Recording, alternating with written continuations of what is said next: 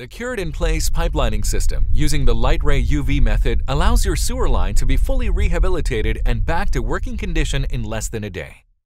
First, a small but powerful video camera is inserted into your pipes to assess any problems like cracks and root intrusion. Then, we remove any roots and scale buildup by using a high-speed rotary chain cleaner that moves down the pipe, grinding away any obstructions.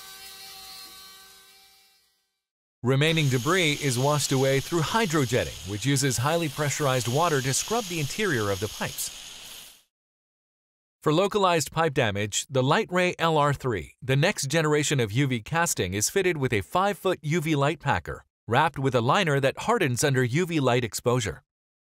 The liner is then pulled or pushed into place, and the packer is inflated, pressing the liner against the interior of the damaged pipe.